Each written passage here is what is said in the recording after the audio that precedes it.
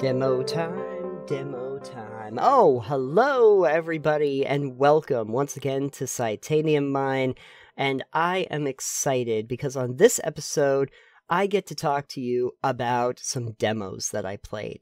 That's right, it's a demo roundup. Yeehaw! On this one, we're actually going to talk about 4 different games, and I'm going to give you some just early impressions having played the demos. And these 4 games are Little Kitty Big City, Above Snakes, Death Must Die, and Paleo Pines. Are they any good? Well, you'd have to actually listen to the rest of the episode. Which is what you're totally going to do, right? Yes it is. So let's start with something a little lighthearted.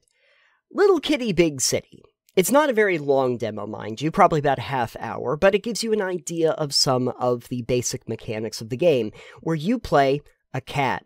A cat that has fallen out of its apartment and is now on the mean streets of an undisclosed city. And now you have to figure out how to get back. The idea behind this is to create sort of an open world where you can explore around, tool in a kind of larger sandbox, but you're a cat.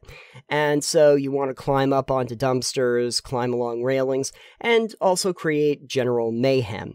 One of the first things that they teach you to do in the game is to bat vases off of shelves. If you're thinking that this might seem a little bit like cat lateral damage, you're right. It is that, although it's in third person. Our third kitty, perhaps, if we're going there. And you get to interact with a whole bunch of different characters. And there's also no time limits in this game. You get to find out about this little tanuki that's looking for collectibles.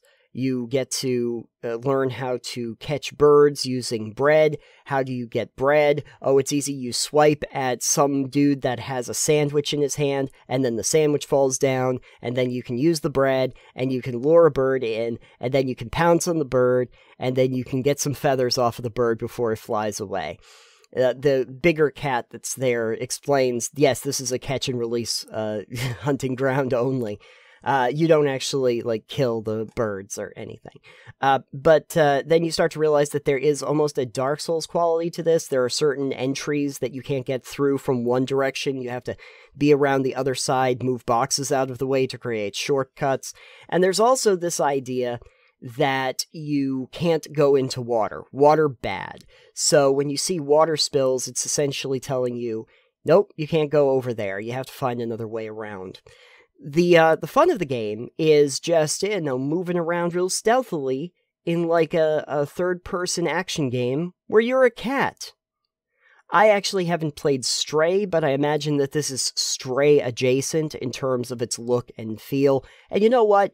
That's perfectly fine. I thought that the game looked really nice, had a neat sense of humor to it, and has a lot of potential. Don't know if I would pick up the full game, but I definitely wanted to put it onto a watch list so that I knew when it was coming out. So Above Snakes. Yeah, Above Snakes is a game that's sort of like, I guess, a farming sim and a crafting survival kind of game, where you're playing a native woman, Ayana, who is out on the frontier lands and has heard rumors about a nearby town that has fallen under a mysterious toxin and that has turned all the townspeople there into ostensibly zombies.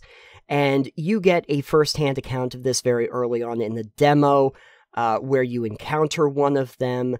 But the main thing that you're supposed to do in this game is to build some crafting stations, learn how to hunt, learn how to fish, learn how to forage, and eventually scout beyond the first area that you go to. What I found really interesting about the structure of the game is how the game world expands. It's not just this giant open world that you just travel through. You build the world as you go. When you do enough stuff in the game, you unlock the ability to put down another tile. This is kind of Carcassonne, but as a game that's also like a survival crafting game. Sounds interesting, right? It is, because you learn how to craft different landscapes as time goes on. So you start off with your meadows, and then you eventually learn how to build forests, and you learn how to build lakes, and you learn how to build plains, and there's different things in all of those. And as you build those, you unlock special tiles that also inform the rest of the game. Here's the nearby caravan, and now that you've learned how to make forests, you can attach this special block on, and now plop down into the map that you're building, this tile-based map that you're building, is this encampment, and there's people there that you can interact with. Oh, we need to find this overturned supply wagon. Well, we don't know where that is. Well, good news, once you unlock how to make the plains, you can get access to a special tile, and the special tile is that caravan piece, and then you place it into the world on a plains piece so that it matches side to side. That's a really interesting way of designing a game where you're essentially building the landscape out as you go, which also increases the number of things that you can do. You know, you can get lumber from, taking down the trees, but you can also get, berries when you get into fields because there's more blueberries there. You can learn how to fish when you learn how to fish. Obviously, the lakes are going to be the place you want to go for that, and then you can go back and cook them at your homestead. So there's a storyline. There are hunger and thirst meters and exhaustion meters and all of the stuff that you expect from like a survival game, crafting stations and the ability to craft more advanced stuff as time goes on when you get more advanced product. But the really big mechanic that I took away from it that I thought was very interesting was the idea of being able to build tile by tile the world around you. And what I was very interested in, if I do pick up the full game, was if we get into the part where you actually get to the town itself, where the infection is, because you'll notice these roaming zombies essentially coming to attack you out in the woods. But I'd be interested to see, and I imagine you get to the point where you actually go to the town and then build the town out itself. That would be really neat. I'm practically sure they must do it. But the very layout of the game, really interesting. Really interesting. Different from most of the survival crafting games that I've played for that specific reason alone. Death Must Die is a game that will remind you of Hades. Well, no, it will probably remind you of Vampire Survivors. Well, no, it's probably going to remind you of both. In Death Must Die, you take your little avatar, you go to this temple, and they tell you, hey, so here's the thing, you're the chosen, and you have to destroy death. Now, when you get into this arena, you get these just hordes of creatures coming at you, which is going to remind you a lot of Vampire Survivors.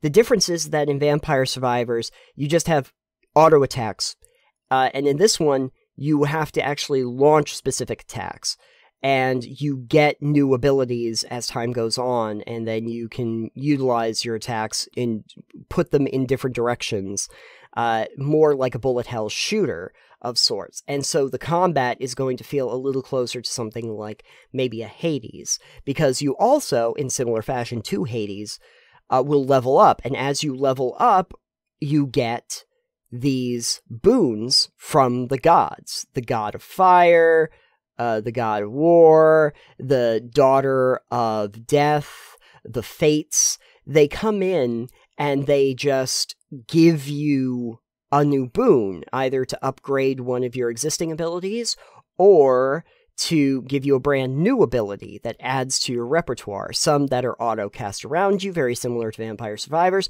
Some that activate after a number of shots, and again, you have to actually launch your shots off in directions. And so you get a lot of customization in how you want to do that. Now, I have to tell you that the first character that you get is a melee fighter specifically. And the melee fighter is fine, but you have to get up close and personal with it. And I found myself getting kind of bored with the game when that was the case. But my goodness, Death Must Die seemed to know that I was going to get a little bit bored and tedious of this, because almost as soon as I really started to feel like I wanted to peace out of the game, they introduce a new character. Because this is not the only person who has been called to stop death itself. And so now you get this sorceress, and she has long-range magical abilities. Whole new set of skills. And you can use her instead. Now you get to choose between different characters, and you even get to choose between different perks as you go. So that's really neat. And this keeps going for a while, and you keep wanting to do one more run after you die, and see, well, maybe this works, maybe this works. And it does the same basic thing, the same terrible game loop that you get into with Vampire Survivors that you just can't stop playing, but you do it in more of a framework of the look and the feel and the aesthetics of a Hades. It is sort of pixel graphics, but it does definitely feel like it's borrowing in terms of theme and story from Hades, even though it looks significantly different from it. But the gameplay is probably going to remind people, especially the layout of these just big open arenas, is probably going to remind people of Vampire Survivors. And if you got very excited by me saying those two games, then you're probably going to really like Death Must Die. The demo is actually pretty long. I actually don't know where the end of it is. I've played hours of it and haven't hit the end point. So go download it, try it out yourself, see if you like it. I mean, it worked for me. And finally, we get to Paleo Pines. Paleo Pines is the kind of game that seems purpose-made for me, because it's a farming sim in the same vein as a Stardew Valley or a Rune Factory. But there's a twist. This has dinosaurs in it. That's right, dinosaurs. You get to domesticate dinosaurs and put them on your ranch. That's a thing you get to do in this game. You interact with a bunch of people that live in this place where there are just dinosaurs roaming around all over the place, and you get to befriend them, and then you take them back and you create their environments, and then when they get to be your helpers, they get to do special skills for you, which is pretty great. Like, for instance, you and your little piddly human arms can't really destroy all of the rocks and the debris on your farm. But I got good news for you. Your handy little friend Lucky here, oh, he can smash that stuff up no problem. He even has his own stamina meter.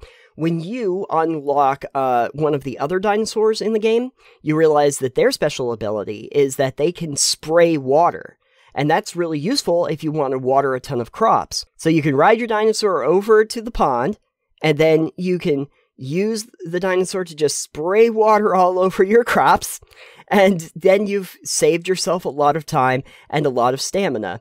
Each one of these dinosaurs has its own stamina meter, and so when it runs out, they can't really do these actions anymore, but you start to realize that befriending more of these dinosaurs who can do more things, like smash up logs or giant boulders and stuff, will not only allow you to access more of your farm to do more stuff, but also has the added benefit of unlocking special areas of the entire map that are closed off because of boulders, etc.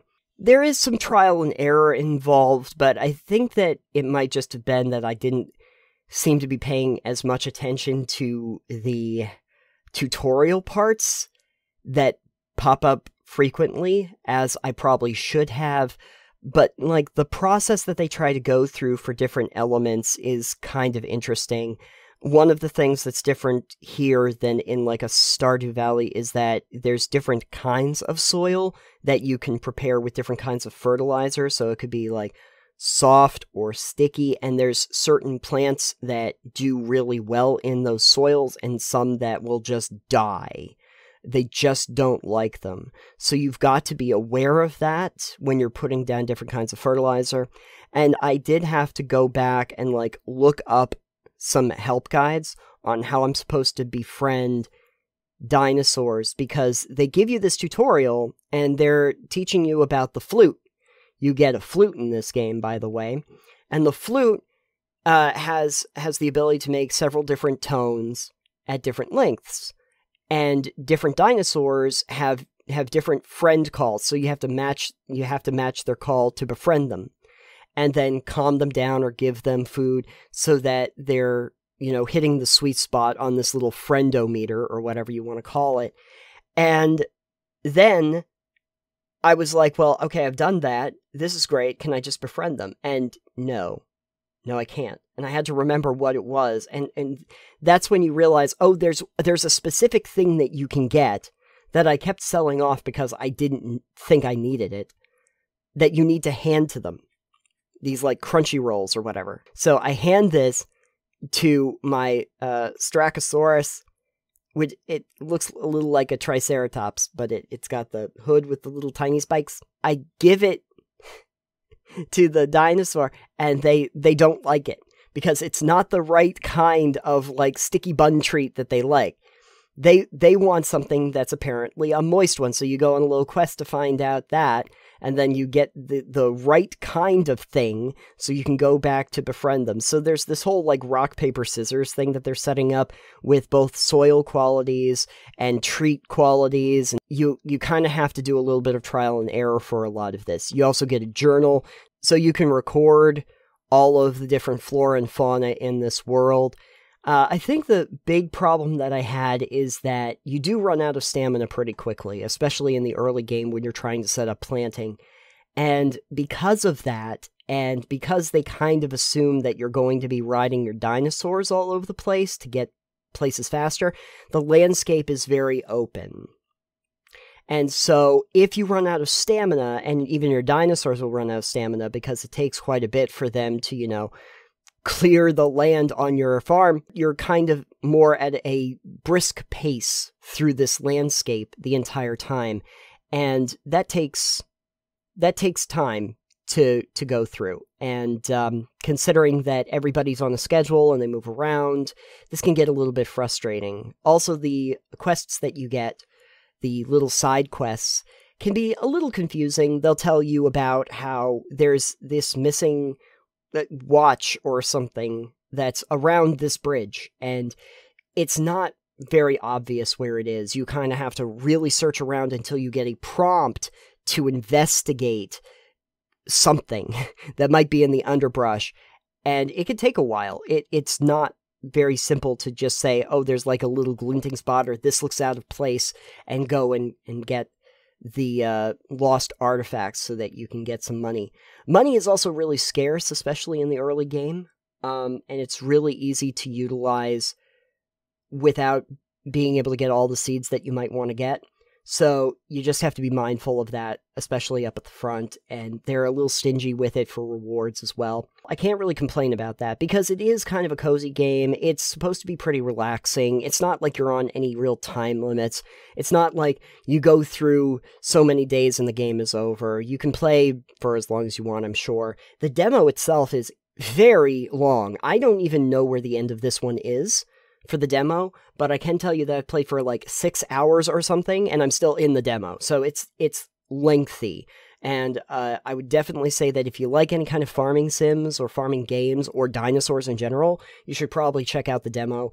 It's a lot of fun. It's very cartoonish. It's very cute. And it has dinosaurs in it. So that's just a win-win-win all around. Okay, so that has been a lot of demos, and I've probably played more of them, but those are the 4 that I wanted to discuss. If you do have any demos that you've played recently that you want to tell me about, I mean, you can. You could leave a comment. I don't know if I'm going to read it, but you could leave one. Anyway, I'm going to go see what other demos are on Steam right now. Ooh, these all look fun. But they're not actually demos. Why is it that these keep saying that they're demos, but I can't play them? That's not making me feel good vibes here. Okay, maybe a while before I do another demo. I actually have to have demos to play. Wait, where are you going? I'm still looking, and maybe I'll find something interesting.